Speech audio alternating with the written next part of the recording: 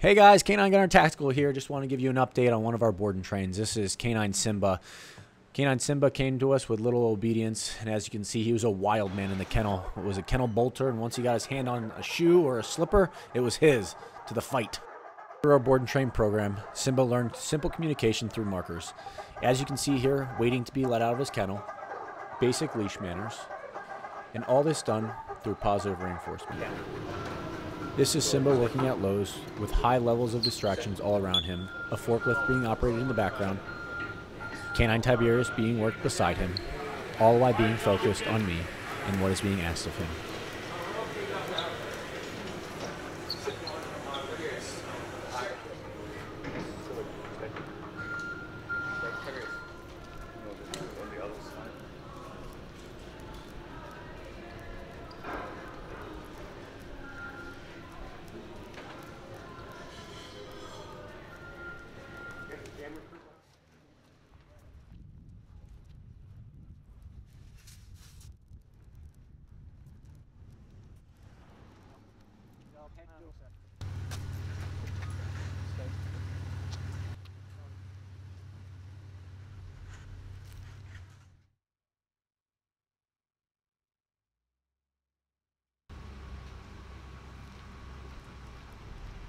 I couldn't be happier the way this board and train turned out.